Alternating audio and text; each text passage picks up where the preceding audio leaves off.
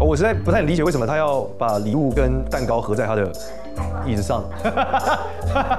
我想说，他是要指示我说他要跟你庆生，对风水有什么影响吗？我看到他家这个图，我这个第一个感觉就是好大。跟陈先生分享一下，客厅有小孩的玩具，不太会影响到家运，但如果小孩玩具乱丢，你跟你太太吵架，就会影响你的家运。有几个点我直观，我觉得你会破产。那一般来说，我们说好的一个地方就是窝架门前有萧河，后面有山坡。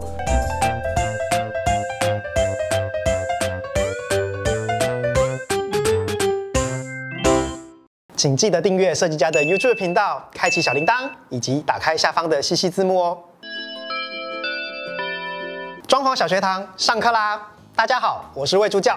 装潢大小事，我为你解释。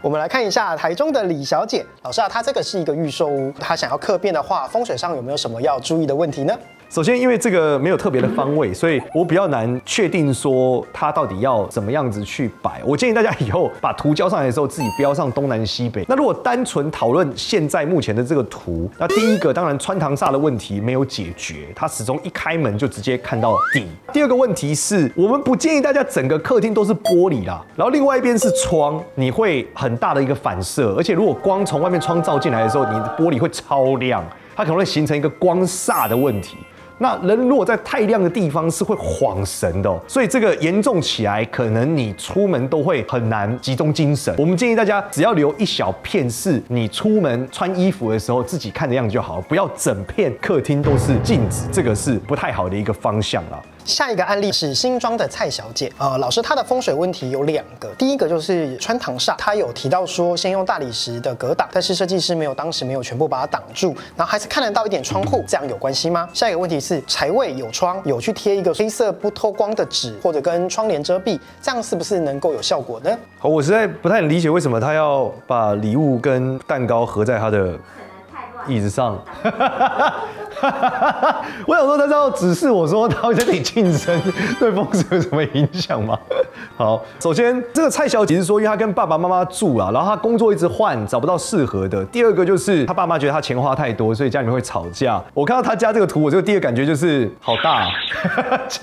家里好大。那因为她家很大，看起来玻璃更大。所以我们就讲说，他的客厅可能是几乎无法聚气，所以财留不住，小孩会一直花钱也是非常合理的。但还好他有这个大理石挡片，让气可以聚在大理石的正反两侧了。刚好是他用蛋糕遮住的地方，所以意味着大理石的正反两侧要非常干净，因为那是你们家就是气流进来沉积最多的地方。如果它很乱，那就会造成比较多气流的问题。但是窗真的太大了，如果是我会建议，不如把窗的两侧遮一点起来，减少一点起来，客厅的4个角可以聚气，而不是只有单在大理石的内外侧而已。然后第二个，我们在前面几个案例有讲过，不要有繁复的图案。你可以看到大理石的内侧是有一个看起来很晕眩的圈圈，看完之后觉得一直在旋转，这都不是一个特别好的图案哦。你想，你的图案是混乱的，如果你的气流是重要在那，就会造成你气流上的一个混乱的一个状态，所以造成小孩的想法比较混乱，工作就不稳定哦。那我会认为这个客厅，我觉得最大的问题应该是那个迷幻的图案，建议把它换成一个素色的图案，或是换成一个简单的大理石的状态，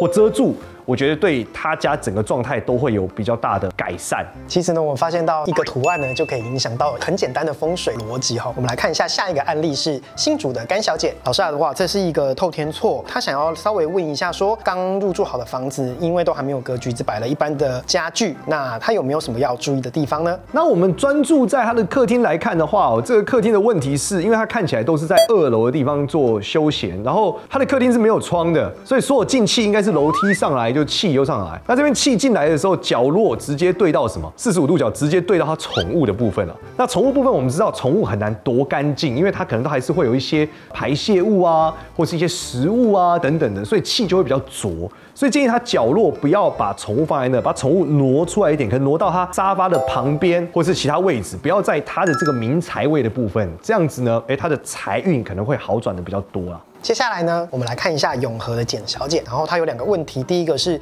是否适合把客厅后面的卧室打半墙做开放式的书房？第二个呢，就是在客厅的角落的大柱子应该要如何去化解或修整呢？首先呢，把客厅的卧室要不要打掉，我觉得是取决于你家卧室够不够用啊。你家卧室如果够用，你把它打掉成开放式的，我觉得没有太大的问题。好，那在第二个部分呢，一般来说大柱子这个角很明显，我们一般判断为角煞的一种，但是是比较轻微的，所以我们会建议你把它包成圆形的，就不要是尖的，因为尖的太容易冲到人，这样你客厅就不会显得那么多的角。下一个案例我们要来看一下树林的蔡先生，他的方位是坐东朝西，客厅的落地窗是朝西北，家中有2大2小，那有需要注意什么吗？我们来看一下哦，虽然说它这个图看起来很大，但其实它把坪数写下来之后，你发现这是一个很小的房子，但里面住了2大2小。那通常我们直觉就是这个房子会超乱。对，因为东西一定会超级无敌多。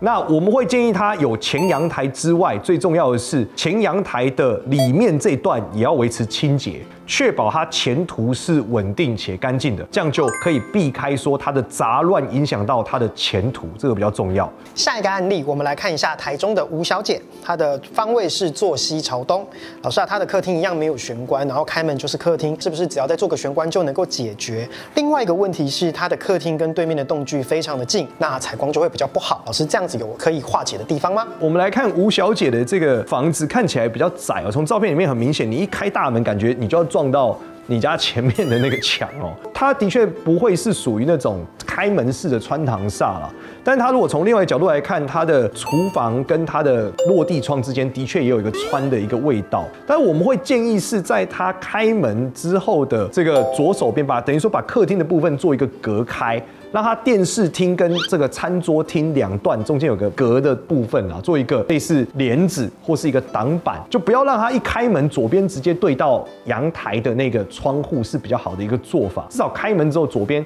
要走一段是个书柜或是什么，让气可以沉积在门口的左侧的这个它做出来的新的墙或是新的帘子的这个位置。那第二个部分呢，要注意的是说它跟对面栋距很近，采光不佳。一般来说栋距很近不是太大的问题啦，只是说里面住的人想事情想比较不会太远。那我们建议这个吴小姐就做事情要未雨绸缪会好一点啦，因为如果你坐在里面变成是你很多时候你可能只想到1年后的事，你都想不到3到5年的事啊。但是人生还是要做一些比较长远的规划会好一些啦。那采光不足就自己加灯，我觉得就可以了，只是要维持灯火通明是比较好的一个状况。建议我们的吴小姐可以常常去登高望远啊，我相信你的前途一定会一片光明。接下来下一个呢，也是台中的陈先生呢，他的风水问题是客厅啊常常会有小朋友的玩具，如果呢没有收拾干净，是否会影响家运呢？跟陈先生分享一下，客厅有小孩的玩具不太会影响到家运，但如果小孩玩具乱丢，你跟你太太吵架就会影响你的家运。所以呢，关键还是心态啦，你多收一点，你跟你的另外一半争执就会少一点，自然家和万事兴都比较好。有时候家里太乱了，大家就心浮气躁，就容易吵架会吵起来，所以建议还是收拾为上是比较好了。那我们从他的客厅的角度来看，其实我觉得你已经算是很厉害了。一般有小孩的家里面更乱的比比皆是，毕竟我有个小孩嘛，你尽量收好就可以。比较要改善的是，不要在你的落地窗前面放东西，放蓝骨头。那你就坐在这个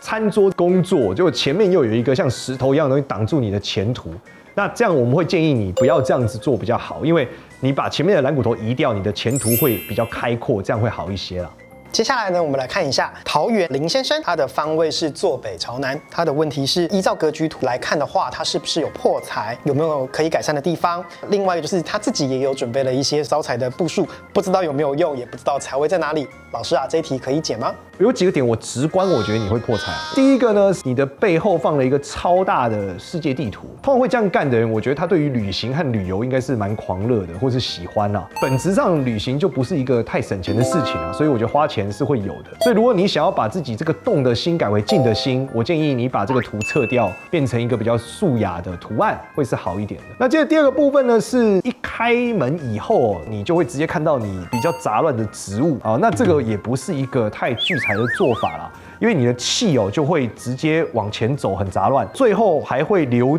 到你的阳台的落地窗。那我们觉得这不是一个好的做法，建议你不如把你前面的这个植物柜换成一个屏风，或者是做一个挡风的东西，不要让你直接看到最后面的落地窗。那这样子会更加的聚气，也会比较容易聚财。那你的冰箱是没有遮的，看起来是一个开放式的厨房。其他你说你有做一些招财的步数，那我不确定，因为我现在这个角度我是看不太出来太多招财的结构点啦。反而我们刚刚讲到几个破财的点，第一是看起来比较动的设计，第二个是你没有去做穿堂煞的一个遮蔽，第三是你的一进门之后会直接看到你自己的冰箱，那这几个节点都是属于比较破财的结构啊。那我们会建议你尽量把这些修正过来，会让你比较把财留下来。下一个呢是来自高雄的林先生，他也是想要问一下有关于招财的事情。老师啊，他的格局是不是有什么需要注意的地方？他的这个客厅里面有几个，先从行家的逻辑讨论。第一个，不要有尖塔，这个尖塔的那个角都是属于角煞的一种啊，就是它太尖了，我们不要用这种图案哦，比较好哦。第二个就我们讲过，就是客厅里面一张嘴就是一口人吃饭啊。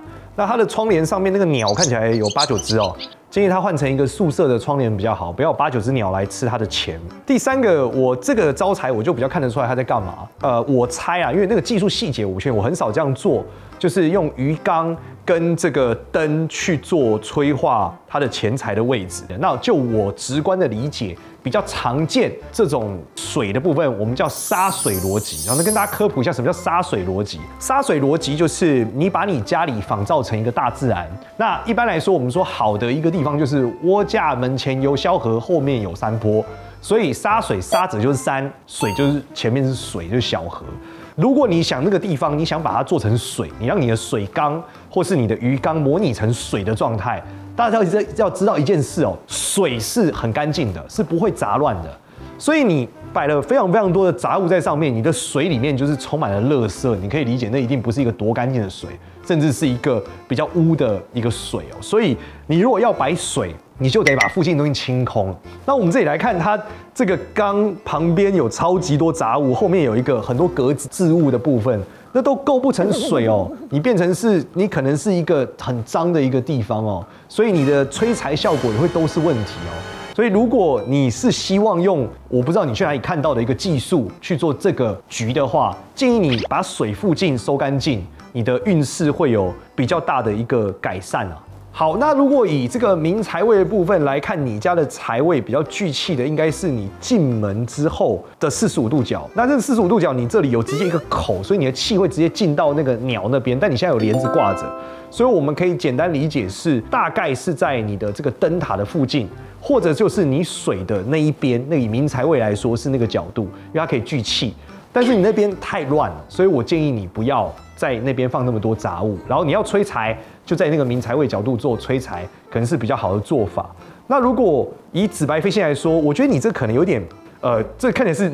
南，然后偏了一点。那假设是南的话，你的这个财位现在是在你的主卧这个左下角，也就是你主位这个位置，是你今年的2023年的财位了。所以你睡在财位上应该还算是不错啦，但只是那个角落把它清干净一点，你会比较旺。下一个，我们来看一下是台北内湖的西先生，竟然是西先生哎，他的风水问题是开门见厅，而且呢明财位好像就是开窗见空，这两个是不是有得化解的地方呢？ C 先生，我们来看你家哦，因为你家是直接在中间的部分就已经是开门了，然后因为你的右边看起来直接进那个超大的窗哦。所以我认为，如果要把你的财运催旺，应该是你一开门的正前面，你就得在那边布置一个就是旺财的东西，例如什么聚宝盆，或是催财的灯，或是什么等等的，是放在你开门正前面那个位置，你就要让气在那一边就要极化了，这样才能让整间的气是比较好的。这个是关于财位的一个摆设。那至于说你的窗的位置，那个阳台的窗，因为你没有穿堂，所以我觉得还好。比较大的问题是，你的阳台的窗很特别哦，你旁边有一个弧角，就是你的阳台的窗不是横的，你会有个弧角在那。那个弧角，一般来说，在整个的格局图里面哦，有圆的部分都是跟桃花有关哦。所以如果你做的生意跟桃花有关，那都算是不错的。可是就要比较注意，是家里面的这个婚姻啊、感情问题，可能是比较注意一些啦。客厅呢，果然是大家都非常注意的哦。今天我一连问了好几个有关于客厅的风水呢，其实都是观众朋友们非常想知道自己的财运啊、事业运或者一些人际关系。那我们的节目最后呢，还是非常谢谢简老师来到我们的节目现场。好，谢谢大家。今天跟客厅上面跟大家做了很多分享哦。然后我觉得这次的形式非常棒，原因是因为我们可以很认真的专注讨论客厅常见的问题，所以大家会发现，客厅问题其实很多人都大同小异。那这样子多练习几次，我相信大家最后都能成为一个风水大师啊。谢谢大家，我们下次见，拜拜。